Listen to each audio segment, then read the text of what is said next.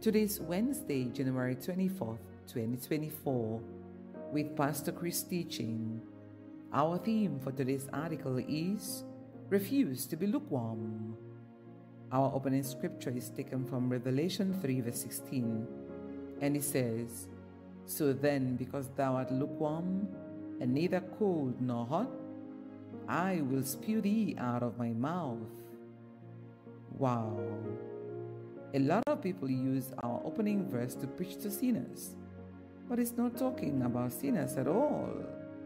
The Lord Jesus was talking to Christians who had become tepid or unenthusiastic, unprofitable, and ineffective.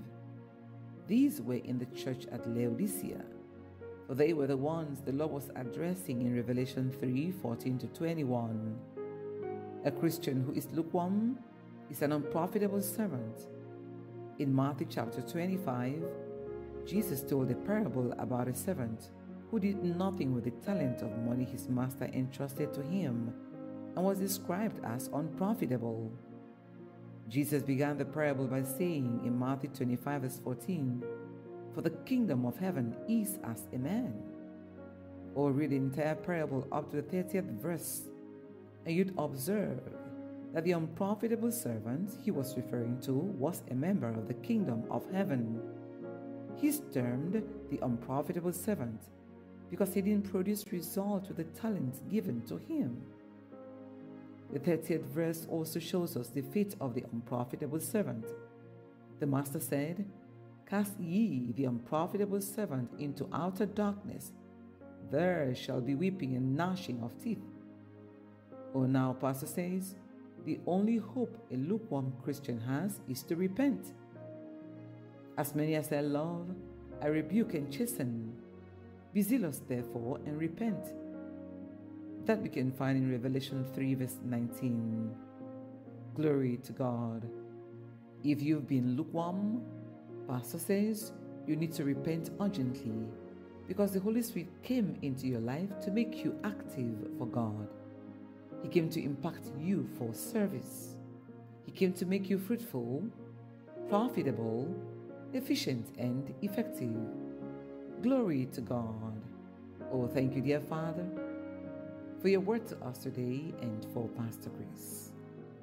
All right, let's take a prayer now, meaning every word from the bottom of our hearts. Please say with me, I yield myself fully to the leading of the Holy Spirit to be a burning and a shining light, effective, efficient, and profitable in the kingdom. I'm forever aglow, radiant, fervent, and active in serving the Lord, winning souls and spreading the gospel. Thank you, Lord, for your Spirit that propels and guides me to be ever fruitful and productive. In Jesus' name, Amen.